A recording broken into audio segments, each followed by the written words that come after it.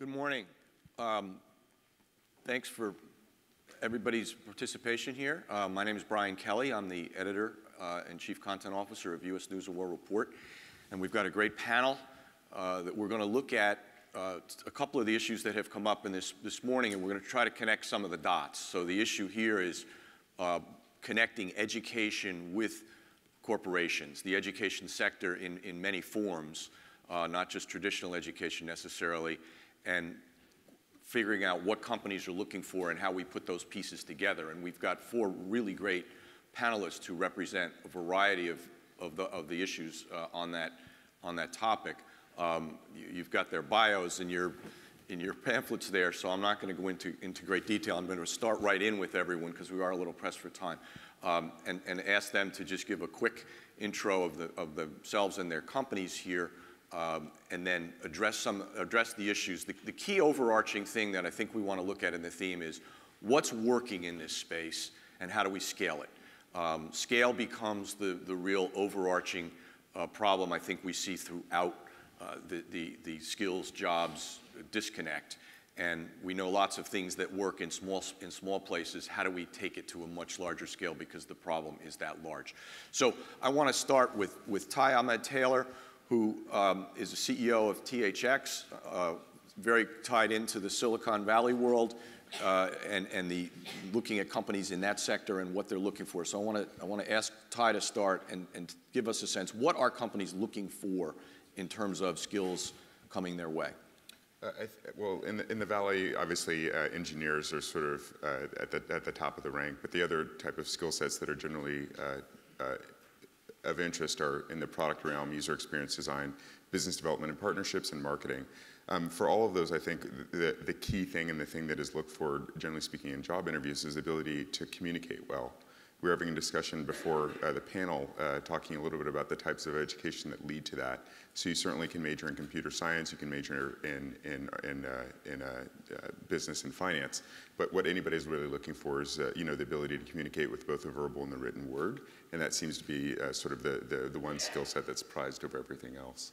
Yeah, so Roy, you're at Cisco, so also in the Valley, but yep. Beyond that, I mean, Cisco's touching industries across the board. What are we missing, do you think? Well, I think there's, when I look at kind of my role, which is looking at what do we do from early in career, anywhere from early in career, early in what we call grade, right? Coming out of colleges, universities, vet programs, et cetera, all the way to kind of more advanced areas, right? So what do I do after 10 years, right? What are my consulting capabilities? There's really two different focus areas. One is kind of the technical skills that we look for. It really is a cross-section between technical and kind of communication, teamwork, partnering.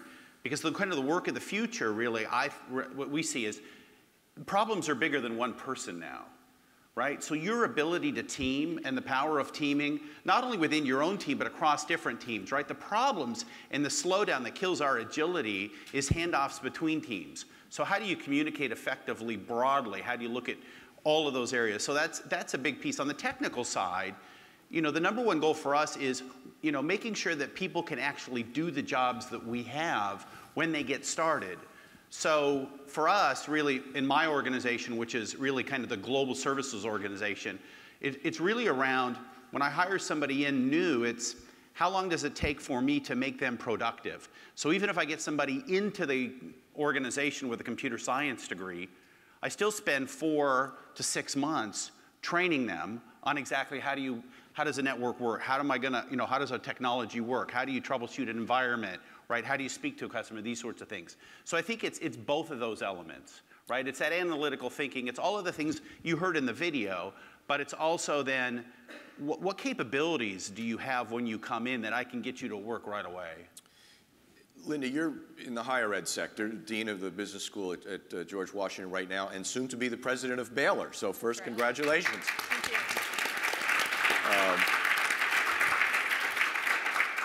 Congratulations, I think. Thank you. No, I'm looking forward to it. I know a lot of college presidents. Be careful what you wish for. That's true. But in any event, talk about the higher ed sector and how it is or is not adapting to the needs of these corporations. Well, as most people know, higher education has been around for a very long time, and we typically are very slow to adapt and to change. But I think what's happening in the business world and in the economy generally is forcing higher education to move more rapidly. I think several things that you're seeing happen. One, I think you're seeing a lot more collaboration across units within higher education. You talked about work's not going to be individual, it's going to be team-based, but also solving problems and solving issues isn't going to be disciplinary-based, it's going to be interdisciplinary. So I think we're doing much, much better in higher education at working across units within the institution of higher education to give our students a broader understanding of how to integrate across fields and ideas. I think the other thing that we're seeing a lot more of, and this is an area where we need to continue to work, is how we're partnering with businesses and other organizations outside of higher education so that our faculty are staying better informed on what they need to do and how they need to adapt, but also how we can help both with us having the academic content and business having more of the practical perspective and how we integrate that. And then I think the other thing we're trying to work on is how we help our students to be adaptable. Because I think as we know and as we'll talk about here is what they do now is not what they'll be doing probably 1 year from now or 3 years from now because technology is changing so rapidly and the world's changing so rapidly. So how do we help them understand and develop the skills that, yeah, we're teaching you some things now, but you've got to continue to learn and you've got to continue to develop and advance your skills. So kind of a higher level way of thinking about learning. I want to come back to that partnership question for everybody, but I want to get to Jon. EverFi, tell us quickly a little bit about what EverFi does, and you're in the K-12 sector, so we're getting that other perspective here. Yeah, and as a technology entrepreneur, all this talk of communication is making me less embarrassed about my liberal arts degree from Bowdoin College. So it really has helped me become, I think, a good communicator in many ways. But at EverFi, we are an education technology company, so we deliver programs across the country that teach students critical skills. And really, for us, a couple of the critical skills that resonate with our discussion today are STEM careers and entrepreneurship. Those are two of our biggest programs that we scale across thousands of schools in the US and Canada. And we do it in a unique way. We actually partner with the private sector.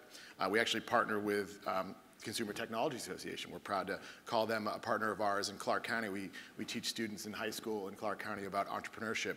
We partner with hundreds of other organizations across the board, professional sports leagues, nonprofits, and other private sector organizations to deliver these programs around areas like STEM careers and entrepreneurship, which really at the top of the funnel of what we're talking about today is getting kids interested, igniting a spark in their interest in these careers, to know that they're out there, to know what they have to do to pursue them academically beyond where they are in K-12 into higher ed. So it's been a unique experience and one I think that we recognize the needs in sort of from a unique vantage point.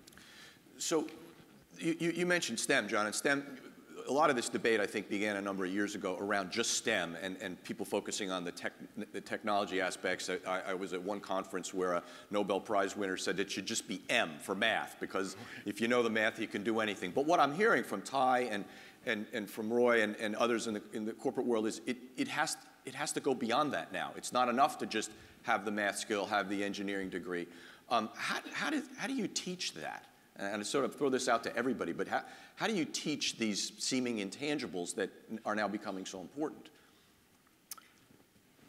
I could start. I think certainly you have to use ways that collaborate and facilitate kind of these discussions. And I think one of the interesting things that I've observed in the classroom across the country is technology can be a real catalyst to this. It's a little bit counterintuitive in the sense that using technology in the classroom, you think you're not communicating with your classmates, but it actually can be a facilitator to spark discussion, to spark debate. I think about what we did actually in Las Vegas in January at the end of CES, where we had a business pitch competition from local students who consumed our technology course on entrepreneurship in the classroom. So they did it on their own, they did it with their teacher, but then it spun itself into an opportunity to think on their feet, be able to argue their ideas in front of a group, which I think fosters some of these skills that my fellow panelists are talking about this morning. Yeah. Ty, we talked a little before, you're skeptical about the traditional education system and the ability to teach these sort of things. How do we get that education? So I have a 9 and 11-year-old, and I'm trying to develop a curriculum for them where they can think, to prepare them for what I foresee that their future might be, and it's actually really hard. And I don't have I won't say that I have a perfect model to follow. Part of it is some of the things that we talked about there. Part of it is putting them into engineering classes after school for introduction to programming. There was a big thing this week about what was the first language that you learned, because it was an anniversary for basic programming language, and that's the first language that I learned on. There are maker classes where they learn to do things with their hands, but I think, on a high school basis, all students should be exposed to computer science in some way, shape, or form, in addition to a core curriculum around, English and history and things of that sort. And then in college, I would suggest that they continue to take comp sci courses, but they also learn how to communicate with fellow students, both through the written word and verbally. Mm-hmm. And so balancing a traditional engineering-based curriculum with a liberal arts sort of like cognitive thought and ability to communicate curriculum, between 10 to 22, there's no clear roadmap for that, but that's what I'm trying to enact, and I think that that's what's going to prepare students for the future. Linda, who teaches this? This is not simple. We always come back to the issue of teachers, right? We need more teachers that are skilled in this. How do we get there? I think it's a combination. I think it's a partnership in terms of how we do the education. And I think one of the really important parts of it, in order to be a good communicator, you have to actually practice communicating. Mm-hmm. You don't learn to communicate by reading a book about communication. And so I think one of the things we're doing better in higher education is giving students these really applied experiential opportunities where they're presenting to each other, they're presenting to the business community. We do tons of mock interviews with students. So we do it in the classroom. Our career services offices do a lot of work with students on how they engage and interact, both in formal settings as well as in informal settings. And I think tied to the technical side of it, one of the things I think we're seeing more and more in some of our technical classes, and we do this in our business analytics degree, is not only teaching them how to do the technical side and the analysis, then how do you take what you found in that analysis and communicate it in a way that the average person that's going to hear it can understand it. So it's also that ability to translate complex ideas and technical findings in a way that the sort of average person in your organization can understand it. So I think it takes a combination of us in academics and then partnering with the business community and outsiders so that they understand it from an academic perspective, but then they also have the experience of doing it in a more applied setting. Mm-hmm. Roy, Cisco has done a lot of teaching for a long time outside the people think of you as a certain kind of company, but I know it's been. To talk a little bit about some of the teaching aspect of what Cisco has done. Well, probably one of the biggest things we have is we have the Net Academy, which is really kind of networking certification classes that, in the US alone, we'll have over the last 20 years put, over 1 million students through. And that's anywhere from community college, university, trade areas, vet programs, which we are hiring more and more through that program.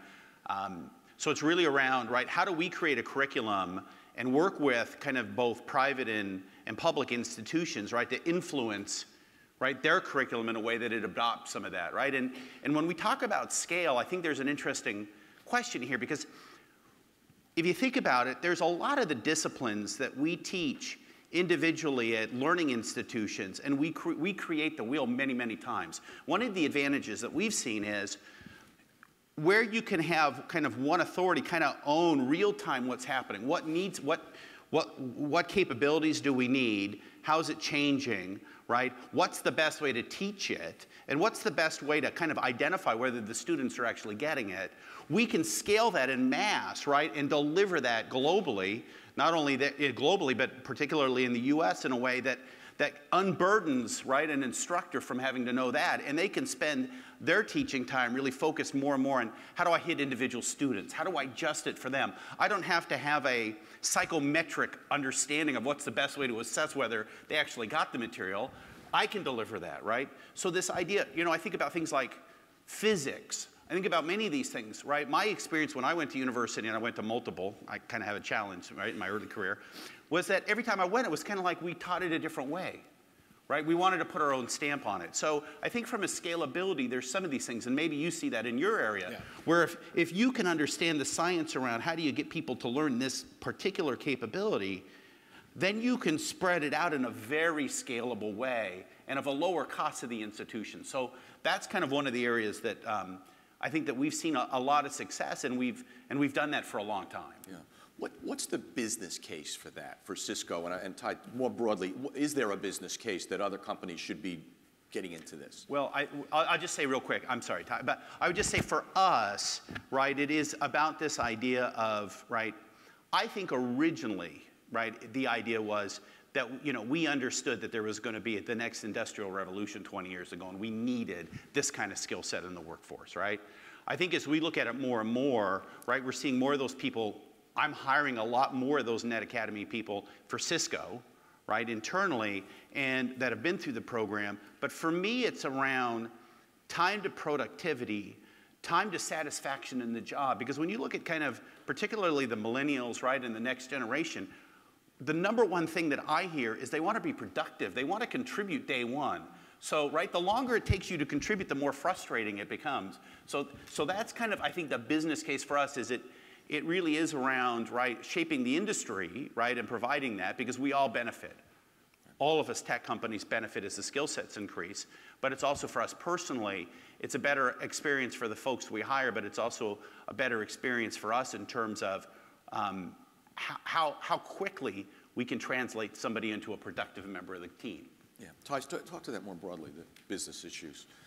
Business, I mean, the business case. Are there other companies? You know, Cisco, I think, is exemplary, but there's other companies doing this. And sure. So we actually train about 1,000 people a year in how to install high-end home AV systems, which is the core of what we did. Is that we were founded by George Lucas in 1983 with the release of Return of the Jedi, because he wasn't happy with the way that The Empire Strikes Back had looked and sounded in movie theaters. And so we have our own set of training programs for people who are doing home theater installations, media rooms, specifically on this front, that is basically to bring their skill sets up to speed. They also serve as ambassadors for the brand. So the business imperative is that they now are THX certified when they're doing their work, and they act as evangelists for why you would want higher end material and why you want a quality experience in the home. So the business imperative is that all of that training actually goes to building a sales force that's second to none, because they're talking about your products when you're not in the room. Yeah. You got to share with us the story we were talking about before about your newest employee, which I think is sure. So, because we do provide this sort of like superior audiovisual experience, we often have some challenges finding technical talent, because people tend to go directly into computer science as opposed to into the audiovisual realm. So we hired a young man who's still in university, so he's 22, and when he's still in school, he's going to graduate at the end of the month, and then he's going to start with us. But over spring break, he came and worked with us for a week, and so we had to hire him as a contractor, so we weren't violating any employment laws. And our competitors in this space were trying to pursue him, so I wanted to make sure that I locked him in. So I met with him during his spring break week when he was in the office and had a sit down with him. And it dawned on me as I was entering the room that he was the first person that I was speaking to who was in Gen Z. So I have millennials on staff, I have baby boomers on staff, and I have Gen X, which is my generation, on staff. But the cutoff for millennials is about 23, 24, so he was Gen Z, which is the same age category as my kids. And so when we were having the conversation, he's like, so I'm very interested in knowing your strategy for the next 5 years and what role I play in it. And I said, and so that was a new question for me, and I had to think very quickly on the fly. So I appreciate him challenging me. So I laid out the strategy, and I laid out, for any company, there's more work to do than there are people are to do it, and so he'd be playing quite a critical role. And he seems satisfied with that, so I hope that we can retain him. We can all look forward to the next surge of talent here. Jon, you also are in the scale business, and Yes. How have you succeeded at that, and where do you think you can take it going forward?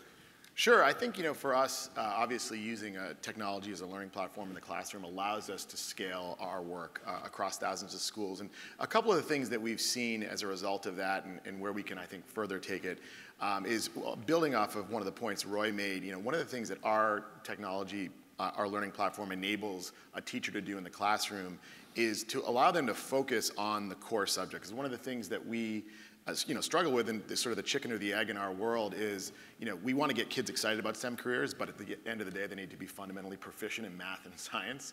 Our content and our learning platform can take the burden of teaching entrepreneurship, for example, away from a teacher who maybe doesn't really understand that.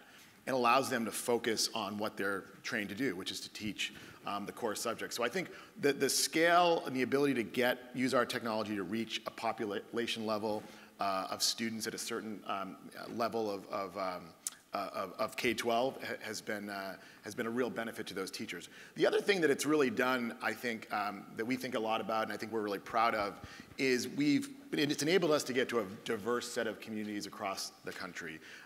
You know, in many ways, a lot of our tech sector jobs are concentrated in certain urban markets.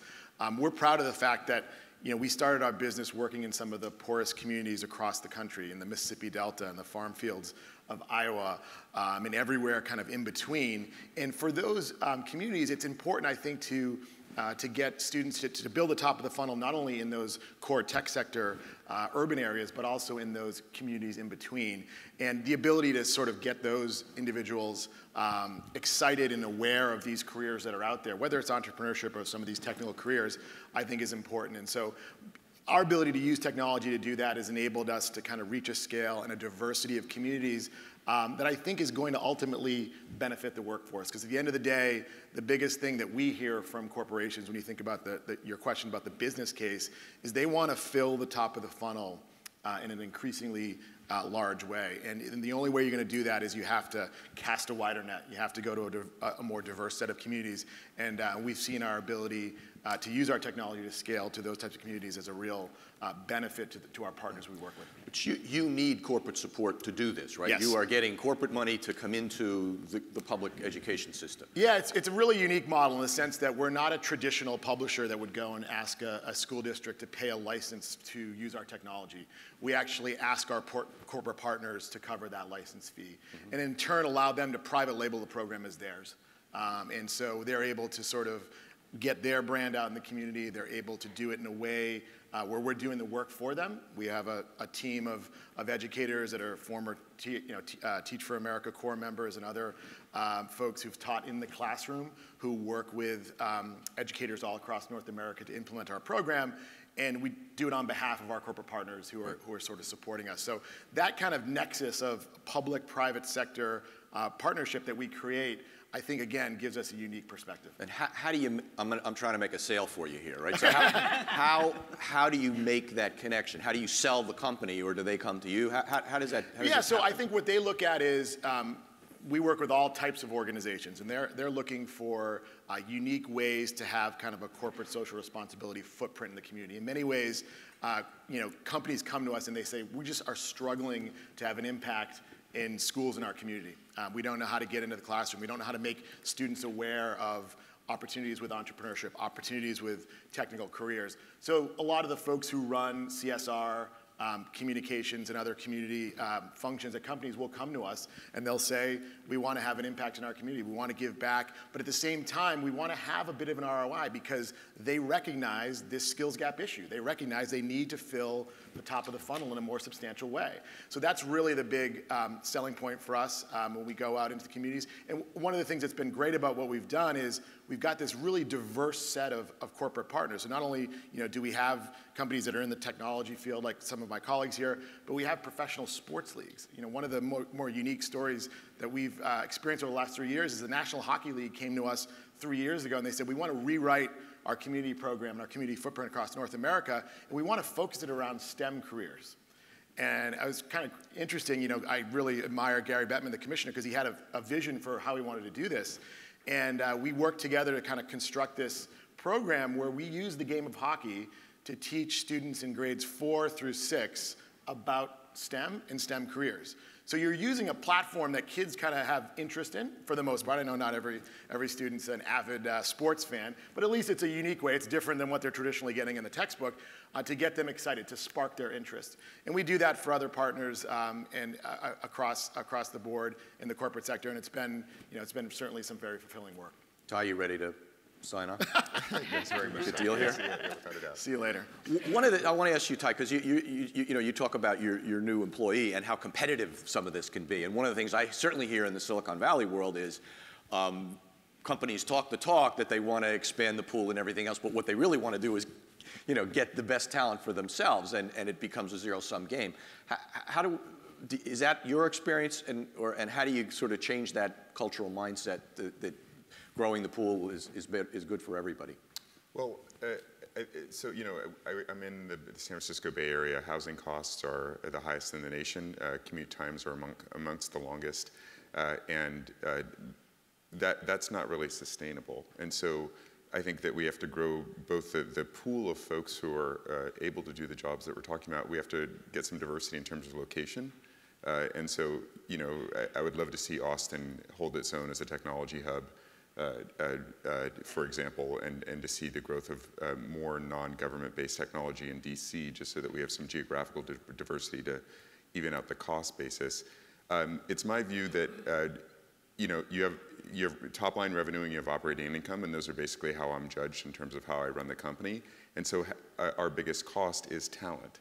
And so having this inexorable creep in terms of talent cost is not good for anybody long term. And we deserve to have a diverse workforce with regards to where they're located physically. And so a rising tide lifts all boats. Some of the issues that are now paramount for the United States as a whole, things like immigration and technical immigration, H-1B visas, and things of that sort, are all driven by a perceived lack of talent. I would argue that the talent is available, but it's just geographically dispersed. Yeah. And so I think it's important that we're all doing that, because it actually translates into the bottom line in terms of what you can deliver in terms of both revenues and operating income. Interesting.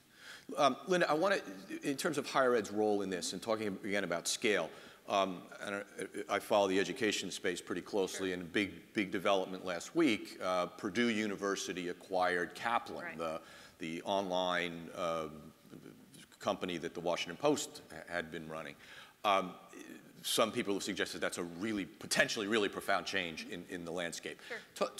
What do you think of that, and is that a real positive? Does that sort of begin to address some of the issues we're talking about here about scale, geographic distribution, a lot of these issues? Well, it's a really bold move for Purdue to do that, and I think all universities are struggling with how to play in that online space and what's the right way to do it, and do you partner, or do you build it yourself? And so they've obviously chosen to acquire an already very successful company. The risks with that for a university like Purdue are the reputation questions that come into play. Thunderbird School of Business, before it was sort of transitioned to Arizona State, sort of tried to partner with Laureate and had all kinds of issues and questions about that. But if you can do it in the right way and can partner in the right way so that you manage those reputations, I think it does sort of immediately give you the ability to scale. And frankly, I think part of what Purdue's doing too is they're tapping into a completely different education market than they do. The students that do the Kaplan degrees are not the same students that do Purdue degrees. And so it's a completely different population that they are not able to serve as effectively. So I think that's going to be important.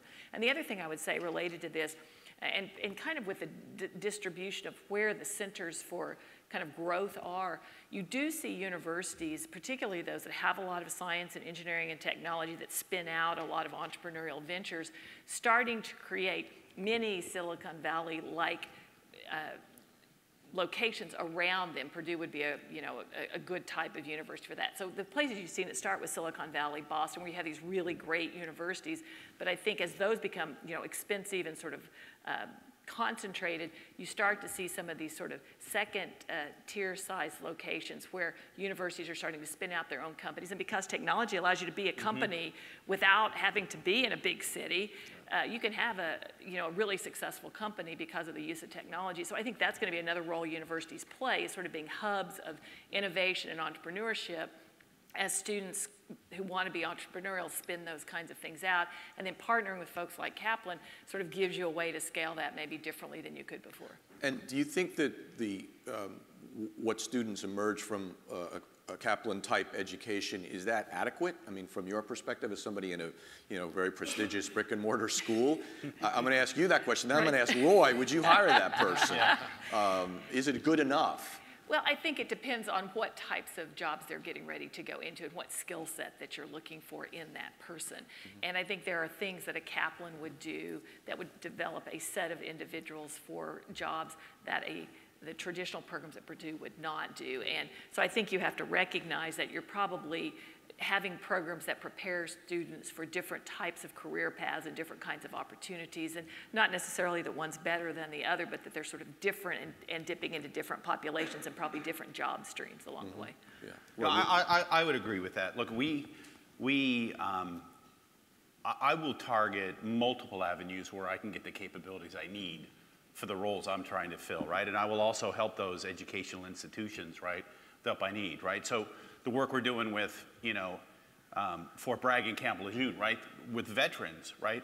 A lot of them don't have a traditional background or degree, but I can run them through an accreditation program, give them the capabilities of tools, video, or whatever, and I'm more than happy to do that. But I do think that there is there's multiple paths and careers, right? And I think I heard the tail end of the previous speaker, and I think it's spot on, right?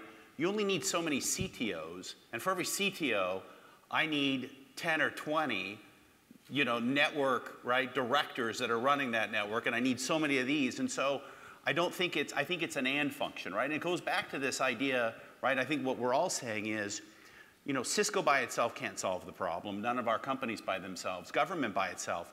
This is something we've all got to be in on, right? And when we think about, when I think a little bit about kind of this idea of a lifelong learner, I think there's this opportunity for our institutions, right? Rather than think about, I got my 4-year degree, which is really commencement, who's my lifelong learning partner? Right. And that's where these kind of things, I think, can be really powerful. That I get some certifications to be able to do a job, whether that's the degree or certification. But now I've got somebody I can lean on, right? That every 3 years I can go back and I can go to the same university and get the next certification, the next what do I need as the environment changes. So thinking about how do we become interlocked as lifelong learning partners here, right? And how do we adapt to meet people where we are is going to be really critical. But to the earlier question, I think there's different paths, and we'll hire from all those avenues. Right. The previous speaker was very interesting. Northern Virginia Community College is very progressive on a lot of that work. We followed that, but he was stressing the middle skill jobs, and Exactly. everything we're talking about here is fairly high level, I think. How do you how do you create? Let me start with Jon, because I think a lot of this starts in K-12. Yep. How do you create a culture? Do we need a culture shift that more, a lot of this comes to parents, as he said. Those jobs are all great, but my kid's going to get a bachelor's degree in English or whatever it is. Right. And there's this, that I think is one of the fundamental disconnects we're dealing with. How do you create that culture shift? Well, I think it all starts with awareness. I think that making students aware of the careers that are out there and the alternative paths that are available to them is the most important thing. And I think sparking that interest and allowing them to start to pursue those opportunities is something that is probably the biggest key. And then in turn, allowing our educators to understand that, and that kind of proliferates out into the classroom. At the end of the day, our public schools serve the majority of the young folks who are coming up into the workforce.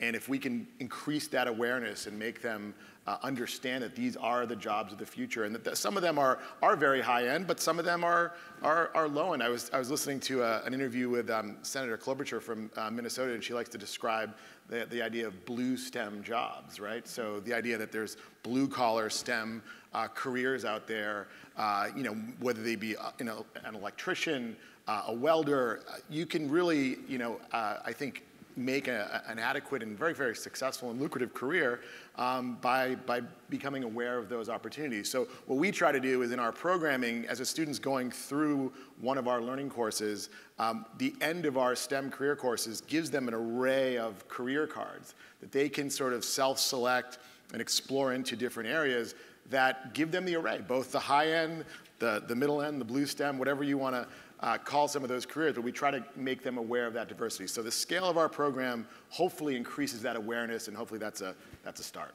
Yeah. So Verizon had a wonderful commercial during the March Madness, and I don't know if anyone saw it. It was really. Oh yeah. They had kids talking about what do you want to be when you grow up. I want to be in the NBA. I want to be in the NFL. And then they had LeBron James come on, and the caption said there's 625 NBA players. Yep. And LeBron James said we don't need any more NBA players. Yes. We need more engineers. We need more. And that I thought was very powerful when the corporate sector starts to actually advocate a culture One of the shift. things that's interesting on that, to build on, one of the more progressive hockey clubs we work with are the New Jersey Devils. They obviously operate in a very impoverished community in Newark, New Jersey. And one of the things they try to do is they're not trying to make their star player the guy whose students are sort of attracted to in our program. We actually went around the arena and we interviewed all of the occupations that go into running an arena that are technical, from the audiovisual scoreboard operator to the ice technician to the trainer and the nutritionist. And we tried to help the students understand that within just this one example of a hockey arena, there's so many other careers beyond what that professional athlete's doing, like a LeBron or another pro athlete. Ty, you're not hiring all superstars, right? I mean, you're hiring, you need middle skills. But I have to dip into colleges to find the people that we're looking for. How do you convince them that this is a great career? Well, in part, I by no means meant to poke fun at the young man that I spoke with. It really was about describing the scope of the opportunity that was available for him. I spend a lot of time and investment in terms of growing the skill sets of my team, because what I say is, some CEOs like to take credit for company success. My job is to make everybody in the company successful. And that's really proved to be a valuable selling point as we do seek to attract talent. And also, we have a large patent portfolio, so they can get the fame and glory that comes with having patentable applications as well. Yeah, we're in Washington D.C., the center of the universe. For those of you who aren't from here, it should be readily apparent as you get here. I know there's a number of members of Congress who spoke this morning and afterwards. So I want to ask, on the government role here, start with federal, but obviously there's other, and I put this to everybody, is there more the federal government can do to help us scale, connect the dots on the subjects we're talking about? Is it a state issue? Is it local? Is there anything we think we can get more from the government to help solve this challenge? I think there are two vectors. The first, I would say, would be universal broadband access. And so part of what the FCC is attempting to do is to get broadband deployed more broadly. I would suggest that once that you do have broadband deployments on a more wide basis, even in rural areas, that getting rid of net neutrality laws is not going to be advantageous towards the creation of new businesses, because it sets sort of different tolls for different lanes on the highway. And so that's something, from my perspective, having both worked at Comcast and also having worked for many startups, that maintaining the current net neutrality suite would be proactive in terms of allowing for future job growth. Yeah.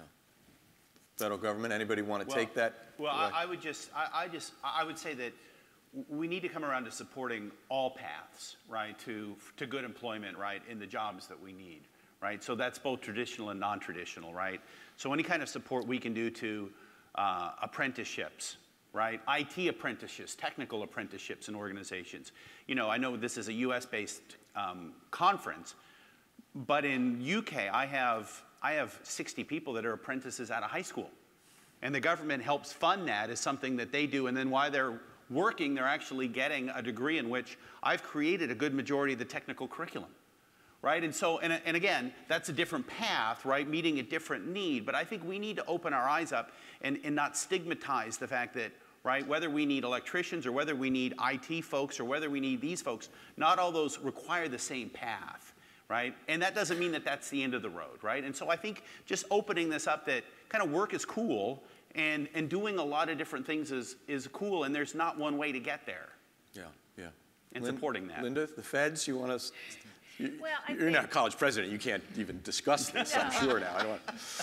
Sorry to put you on the spot. One of the things that it's maybe a bit broader issue, but I think anything we can do to support sort of entrepreneurial efforts. So, I mean, most of the job growth in this country does not happen in big companies. All of it is happening in small and medium-sized businesses. And so I think the more we can do to encourage that, which then gives young people coming out the ability in many ways to create their own path and to do what they're passionate about and love to do.